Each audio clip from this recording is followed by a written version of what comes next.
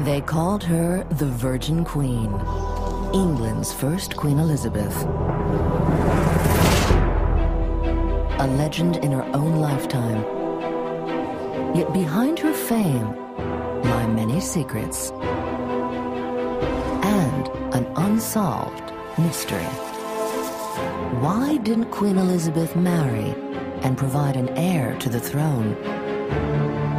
For centuries, rumors have swirled. Claims of illegitimacy, adultery, and even that the Queen may not have been a woman at all, but a man, or somewhere in between.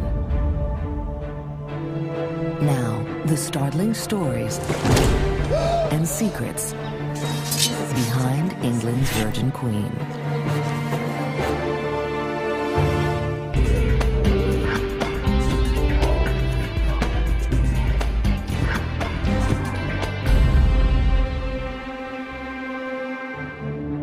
She's one of history's most storied leaders, and her 44-year reign became known as England's Golden Age.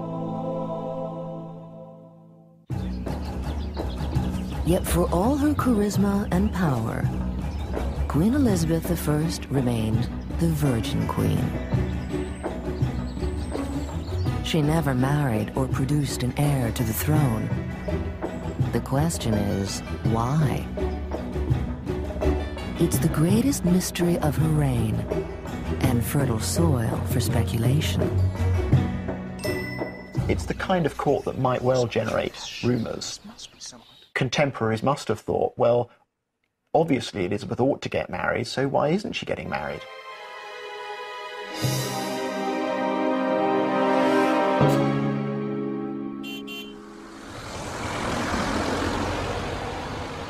The sleepy village of Bisley claims to have an answer.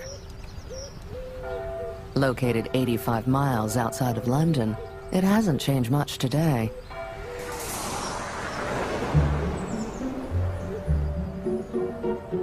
Bisley is home to Overcourt, a small hunting lodge of King Henry VIII's. One can still see the stone-walled garden where, according to legend, little Lady Elizabeth once played with a boy her age. A boy now known as the Bisley Boy.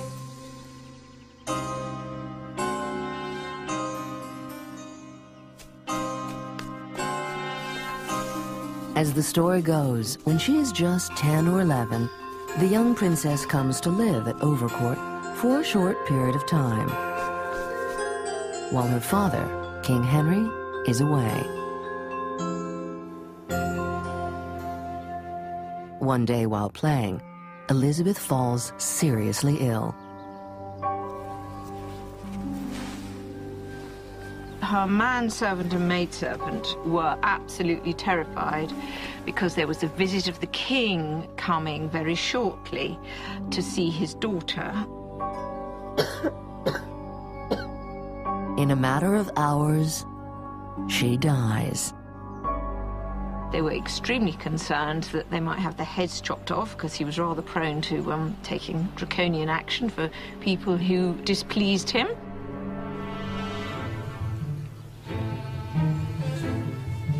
The desperate servants have a stroke of genius. They'll substitute a local child for the dead princess. One who resembles her in age, hair color, and complexion. The only problem? It's a boy. But the quick-witted servants dress him as Princess Elizabeth anyhow. According to legend, the Bisley Boy was related to Henry VIII, which would have accounted for the resemblance.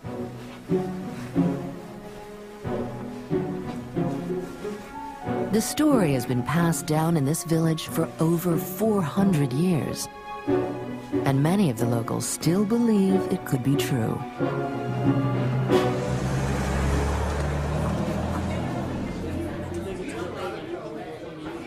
when you go back in history and you look at the way that she was described later on in her adult life, yeah, there does start to become some form of semblance of possibly the truth about it.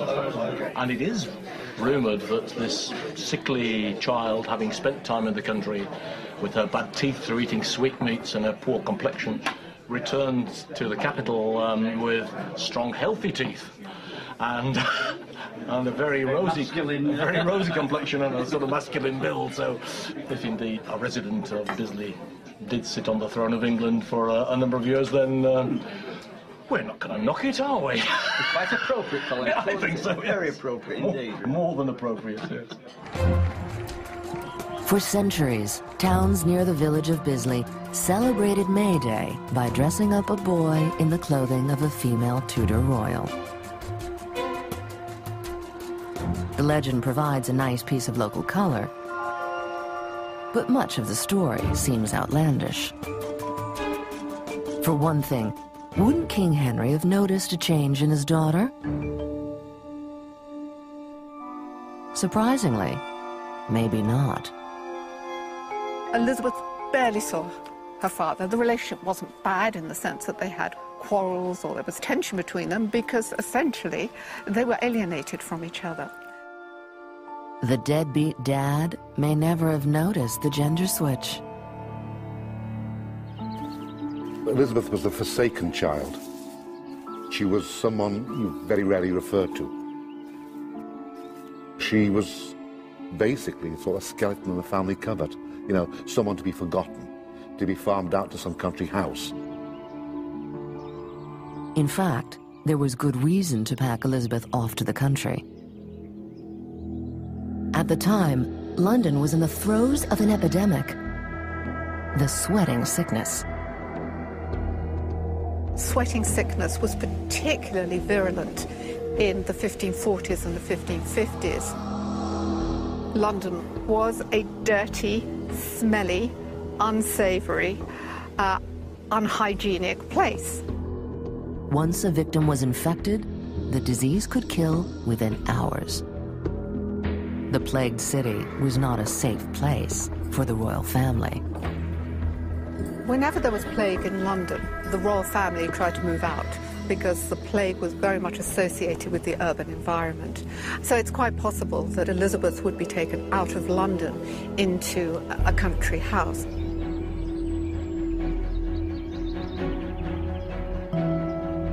So the young princess may actually have stayed at Overcourt. But for most people, the idea that she died there and was replaced by a boy seems more folklore than reality. But in the late 1800s, the Bisley boy story is bolstered when the vicar of the local church makes a startling discovery. He claims he found a coffin containing a skeleton of the girl born Princess Elizabeth. It is believed that he then reburied the bones. Archaeologist Mark Horton has traveled here from Bristol to examine the coffin. Well, so this is a coffin, all right, a stone coffin. The big question is whether it's Roman or medieval in date. The Romans occupied Britain over 1,000 years before Queen Elizabeth was born. So if the coffin is Roman, it's almost certainly not hers. One dead giveaway of a medieval coffin would be a drain hole at the bottom. Drain holes to let the putrefying flesh go out through the bottom. Otherwise, you tend to get gases building up, and quite often coffins could actually explode with all the bits thrown everywhere. Possibly something there, I don't know. Ah! There it is. Oh, what's that? Horton can now deduce the approximate date of the coffin. The fact it's got drain holes in the bottom makes certain that it's a medieval coffin rather than, say, a Roman coffin. There were lots of Roman coffins around here, and they were much occupied by the Romans. So the fact is, this is a medieval coffin, and I would judge it to date between the 13th and early 14th century. That would be around 200 or 300 years before the young Elizabeth was said to have died at Bisley, around 1543. It's made of... Despite his skepticism, Horton says the age of the coffin doesn't completely rule out the possibility that Elizabeth was buried in it. Whoever was in there would have been reusing the coffin from 200-300 years before. And if that's the case, then maybe the 16th century is a reasonable context, because at that time it was during the English Reformation, churches were being despoiled, abbeys were being dug up and being destroyed. So the likelihood is that there are quite a lot of these coffins just lying around. If it were the case that Princess Elizabeth died here, the body would have to have been buried very quickly, and therefore the body would have been put in a possibly an existing coffin.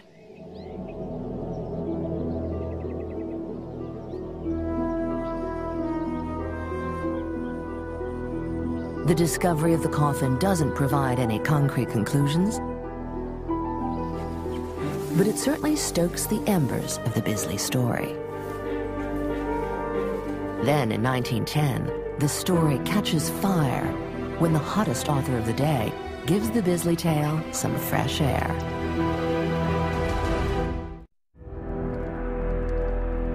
Author Bram Stoker gained fame when he published a classic, Dracula. 13 years later, in his new book, Famous Impostors, the popular and well-regarded author devotes an entire chapter to the Bisley story. According to Stoker, there were many clues. There are quite sufficient indications throughout the early life of Queen Elizabeth that there was some secret which she kept religiously guarded.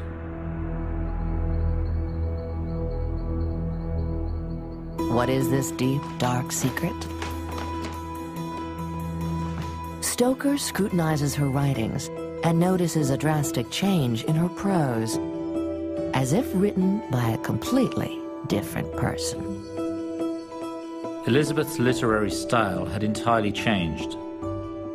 The meagre, grudging style had become elegant and even florid, afforded by the study of the Latin and French tongues. With his many observations, Stoker never claims the story to be true, but at the same time refuses to dismiss it out of hand. In one way, there is a duty which the reader must not shirk, if only on his own account, not to refuse to accept facts without due consideration. Wildly improbable as the Bisley story is, it is not impossible. The book ignites a firestorm of more gossip. Much of it centers on anecdotal observations of Queen Elizabeth's masculine features. Some mention her long, thin hands. The carved marble effigy of the Queen on her coffin has extremely long fingers, as do paintings and pairs of gloves. She wore heavy layers of white makeup on her face, which some say could have been used to hide stubble. Though others say she could have been trying to hide scars from a bout of smallpox. She was famous for her high collars and ruffles around her neck. Believers in the Bisley Boy story see that as a convenient use of fashion to hide an Adam's apple. The athletic queen loved to hunt, and she was good in the saddle, able to outride all the women and many of the men in her court. Some portraits of Elizabeth at the time look very feminine, while others look more masculine. And finally, Some claim Queen Elizabeth I forbade a post-mortem upon her passing, suggesting she was hiding something. Still, with all the conjecture, most experts see the story as urban legend. And as a way to deal with a much bigger issue of that era. I think the later part of the 19th century had difficulties with confronting the problem of a powerful woman.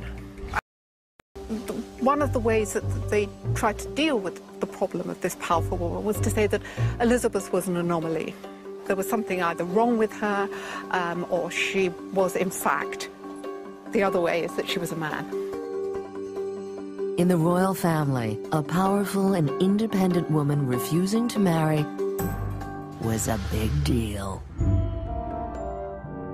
Parliament and the Privy Council spent a lot of time petitioning her, pressuring her, asking her to choose a husband and get pregnant and have an heir. If Elizabeth were to die as a single woman, without an heir of her body that everyone in England could accept as the next ruler, then the crown was up in the air.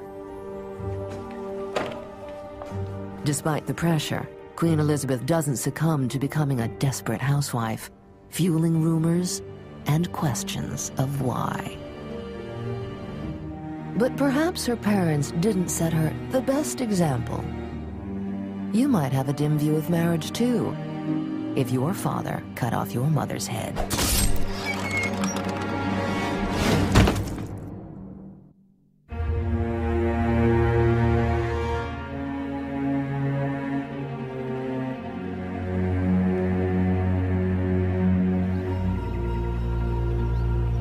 Queen Elizabeth I's gender counted against her from the moment she was born. It was a strike against her mother as well, Anne Boleyn. I think Henry was disappointed that Elizabeth was daughter. I think he was obviously hoping for a son. Anne Boleyn was King Henry's second wife. His first, Catherine of Aragon, had borne him a daughter, Mary. When Catherine was almost past childbearing age, a young, attractive, and flirtatious Anne became the apple of the king's eye. I beseech you now with all my heart, definitely, to let me know your whole mind as to the love between us. For necessity compels me to plague you for a reply, having been for more than a year now struck by the dart of love, and being uncertain either of failure or of finding a place in your heart and affection. Henry's love letters to Anne gush with a fervent desire to marry her. But the Pope refuses to grant him a divorce.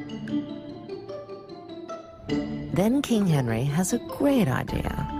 He decides to leave the Catholic Church and declare himself divine leader of the Church of England.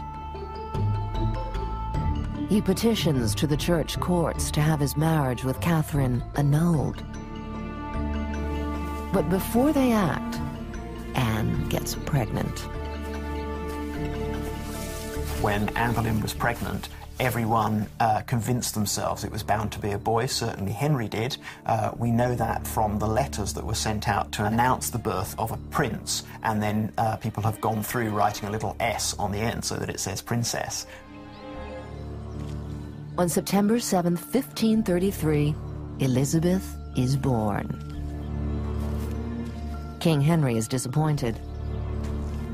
He wants to try again, but the results are even more upsetting. The record of Anne's pregnancies while she's queen is rather curious. Princess Elizabeth is born. The following year, 1534, she thinks she's pregnant, but as we know, no child appears. What we then know is that she was pregnant at the end of 1535, early 1536, but then there is a miscarriage. There's debate as to how this disappointment affects King Henry's feelings for his wife. Some scholars suppose that Henry is getting rather fed up with Anne, that what he wanted at all costs was a son, and this was causing him doubts about the marriage. I'm not so sure. Your Majesty. What is certain is shortly after the miscarriage, King Henry has the Queen arrested and imprisoned in the Tower of London. The charges against her are scandalous. What Anne was accused of in May 1536 was that she had committed adultery with 5 men, including incest with her brother.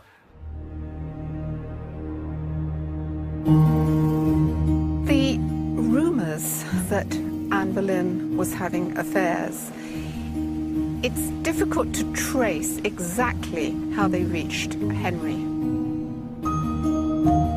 But when Henry learnt about them, he appears to have believed them.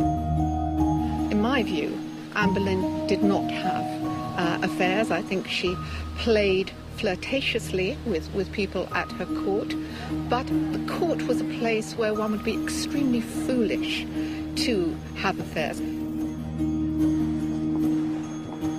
All 5 men are found guilty. They were executed, and painfully so. There was no escape for them. There's no escape for the Queen either. King Henry wants to ground his wife, Tudor style. Princess Elizabeth's mother, Anne Boleyn, is ordered beheaded by her father. Elizabeth is not yet 3 years old. If you're found guilty of treason, hanging, drawing, quartering, disemboweling, your body dismembered, tarred, pickled, stuck on gates or bridges, was a warning. For you to suffer the dignity of Anne Boleyn's death, simply beheading, was a great act of mercy and compassion. And in the circumstances, one that most people would beg for. King Henry's final gesture of affection for his wife is to hire an executioner from France to chop off her head. A sword was cleaner and quicker than an axe, which could take 2 swings. Quite often, either due to nerves or drink, the executioner did bungle executions. It was common practice. That's why you get the practice of the victim often paying the executioner something.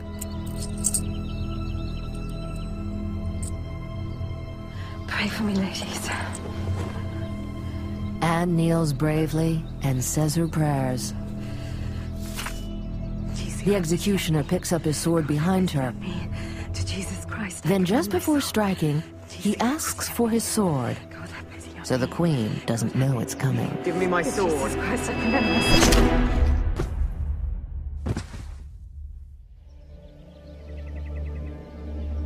Elizabeth will soon learn a valuable lesson. Life in Tudor England can be cruel.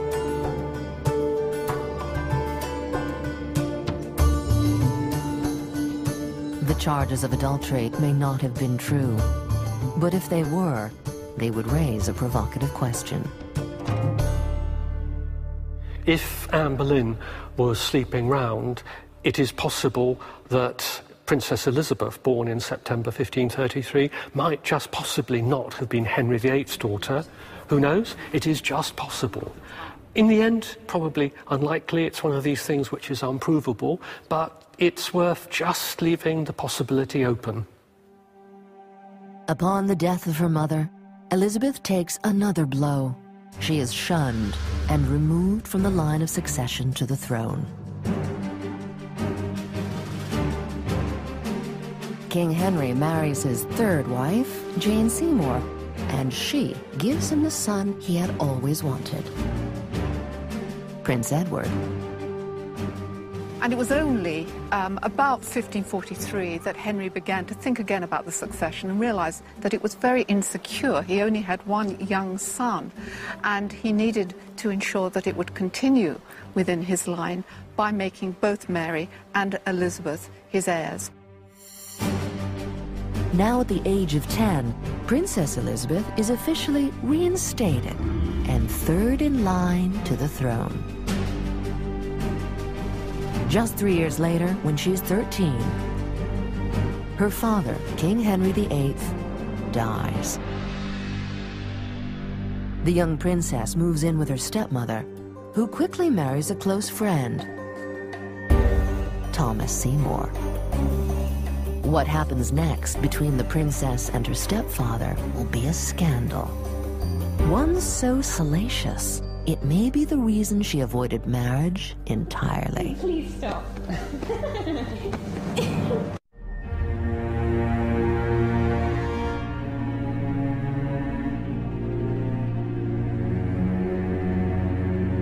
Elizabeth was just a 13-year-old princess when word spread of bedroom romps with her stepfather, Thomas Seymour.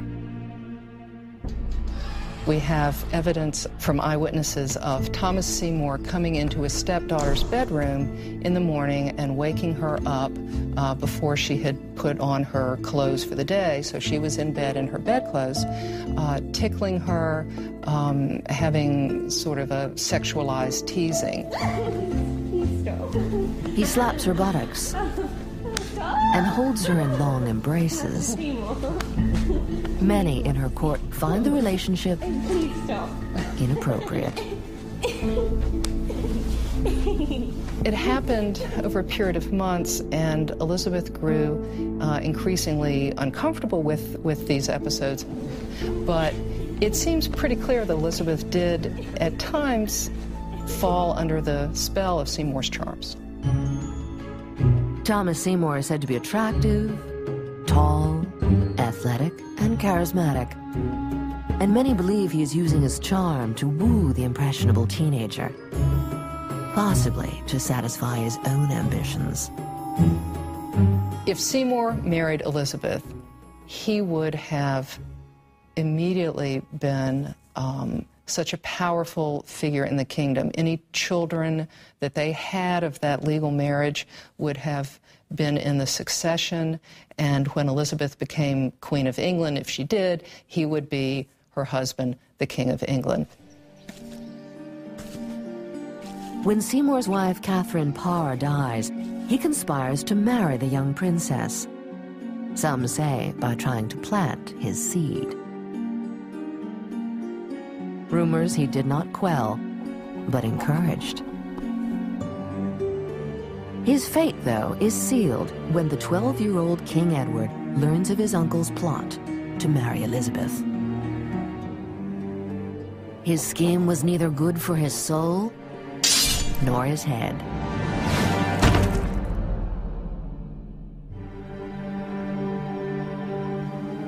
As for Elizabeth, Thomas's death has a lasting effect, one that would haunt her for the rest of her life. Yet, was the Seymour affair enough to put her off marriage? Many people have things happen to them in their childhood or their early adolescence that don't predetermine their whole life.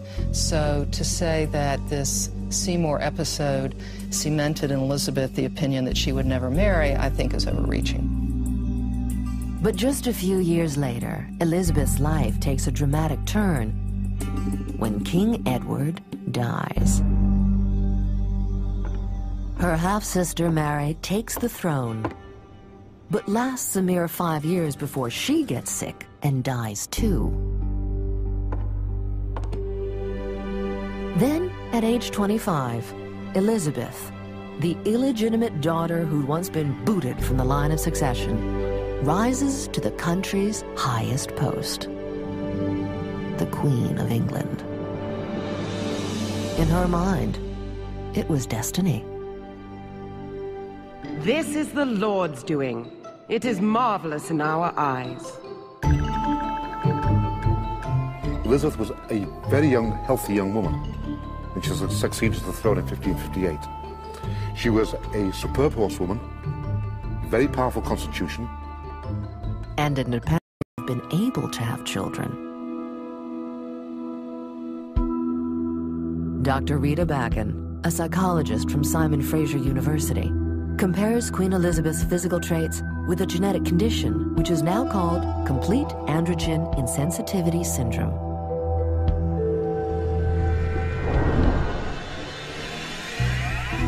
People with this condition are born with both male and female sex organs. It is estimated to happen in 1 in 20,000 babies. At birth, a baby appears to have female genitalia.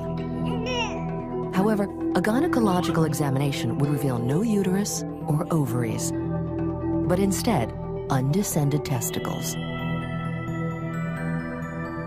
The testes produce testosterone, but the body doesn't recognize it, so the person develops the appearance of a female. When the child is born, which will be like a normal female baby, nothing else to notice. So nobody will know whether there is any problem until the person will grow, reaches puberty. That's the time the difference will be noticed. The late Dr. Backen's paper suggests this may have happened with Elizabeth. At birth, the midwives and doctors determined her to be a female. But at puberty, Elizabeth may have noticed the condition and decided to avoid any sexual relations. If the theory is true, it would have been Elizabeth's biggest secret and possibly the reason she didn't marry. On her deathbed, reports claim that Queen Elizabeth firmly decreed that under no condition should her body be embalmed. Was Queen Elizabeth hiding something? The study makes the case that Elizabeth had many characteristics, sometimes associated with complete androgen insensitivity syndrome, and that individuals typically present as attractive, intelligent, and practical. And females are above average height, slim, active, athletic, with notably long and beautiful hands. But obviously, not every woman with these traits has this condition.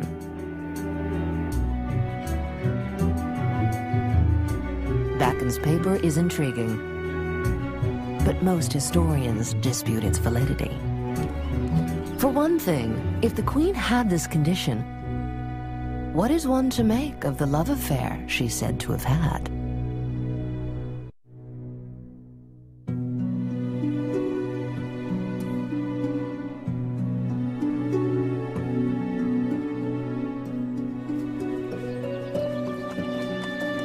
Rumors have swirled for years that Queen Elizabeth I had one true love. His name was Lord Robert Dudley, her horseman. She had one great weakness and one great passion, I believe. Just one. Just one. That was Robert Dudley. Dudley was extremely attractive. He was close to her in that he was made master of the horse, and so he was physically close to her, spending time with her when she was doing her favorite activities, hunting and riding. I'm pretty sure from the descriptions that Elizabeth was, as I said, in love with him. Her letters to Dudley hint at their closeness. You are like my little dog. When people see you, they know I am nearby. But as Queen, Elizabeth had to be careful of her public image. As she learned early in life, her romantic relations were never her own. Every decision affected the entire country. And as soon as she took the throne, there was one question on everyone's mind. And immediately people say, you're young, who are you going to marry? We must have a male heir. And this dominates the first 10 years of Elizabeth's reign. In 16th century monarchy, marriage was less about love and more about political alliances. She would engage in marriage negotiations with foreign rulers.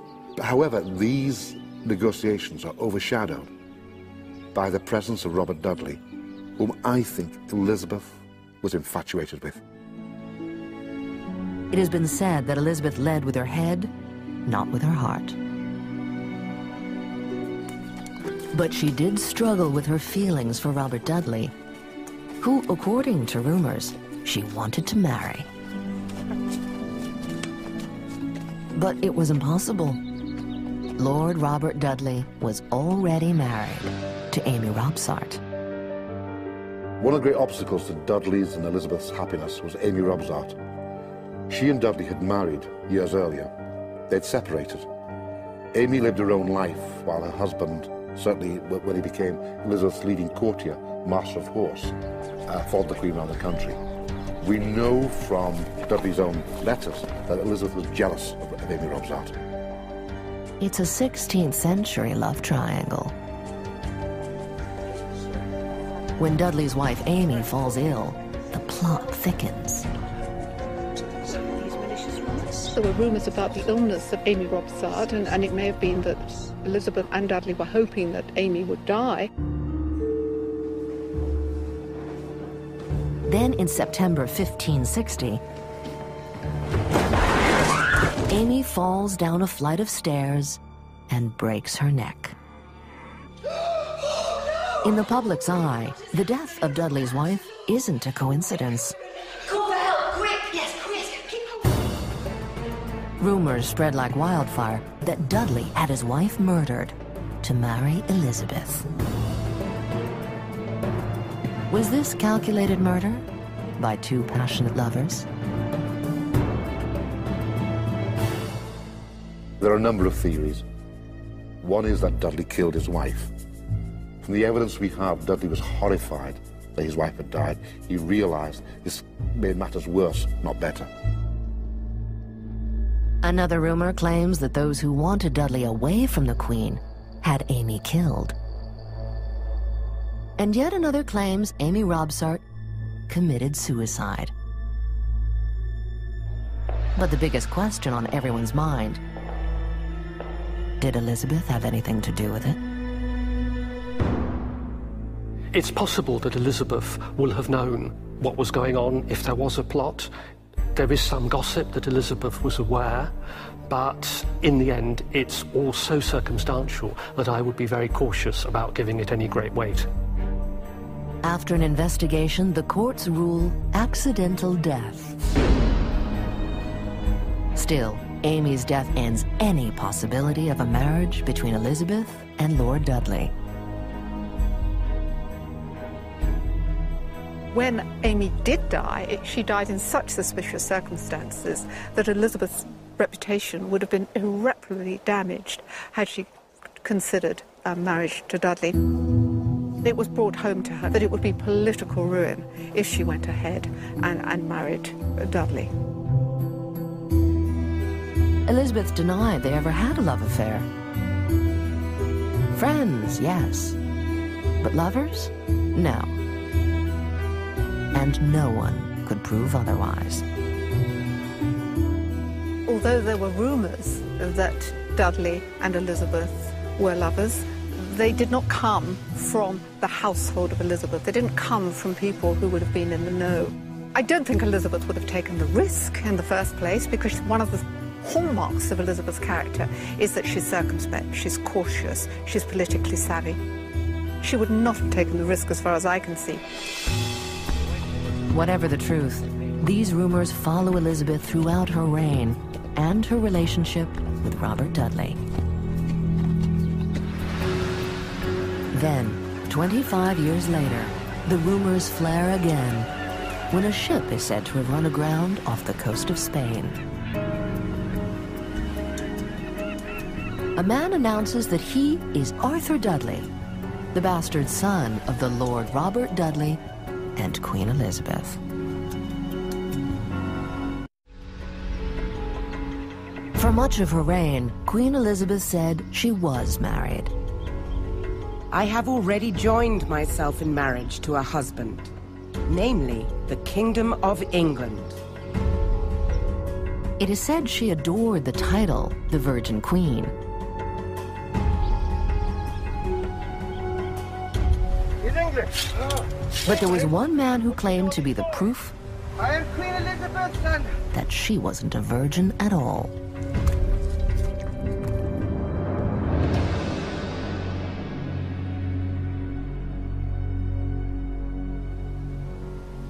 The one story I do believe which should be investigated is the story of Arthur Dudley, a young man of 27 years of age, and claims that he was raised in Worcestershire by one Robert Southern.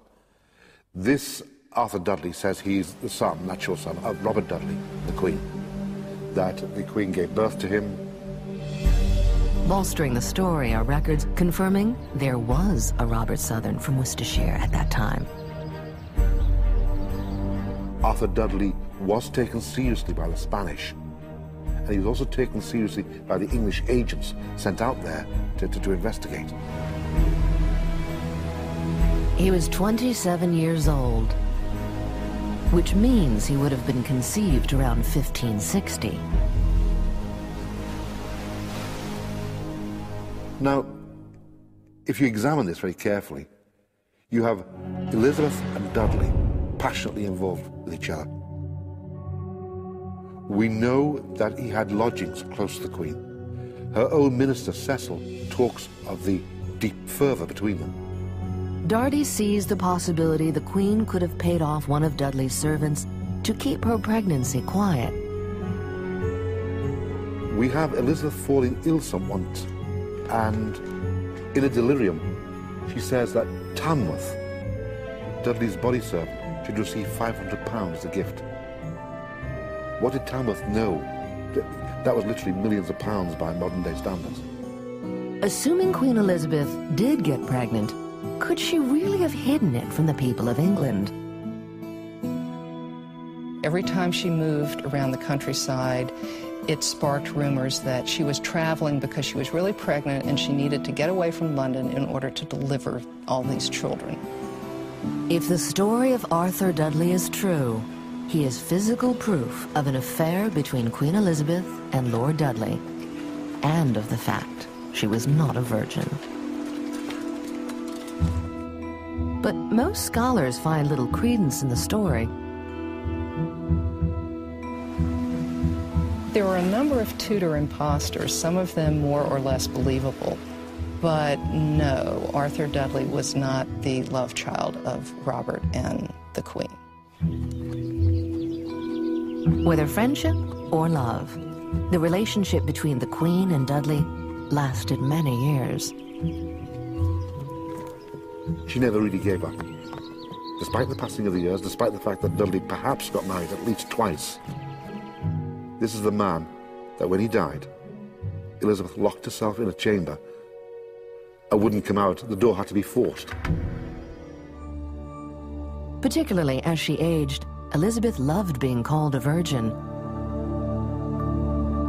It justified her decision never to marry. But it created a political crisis.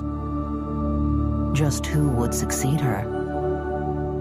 Increasingly, it looked as though she had a way out of the religion and succession problem, which was to look to Mary Queen of Scots' son, James VI of Scots. She never officially confirms that he will be her successor, but as her reign goes on, it becomes increasingly obvious to everyone that he's the best candidate. At age 69, after a long illness and period of decline, Queen Elizabeth I dies.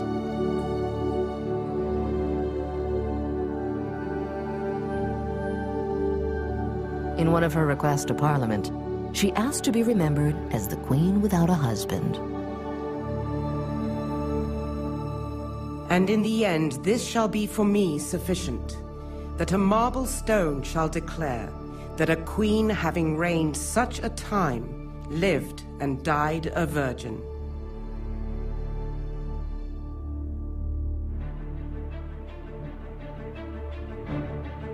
Elizabeth took her secrets with her when she died. However, the debate over many of these rumors continues. We may never know the reason for Elizabeth's refusal to marry, but it's likely that one of England's most famous and revered rulers, the Virgin Queen, will remain one of its most mysterious.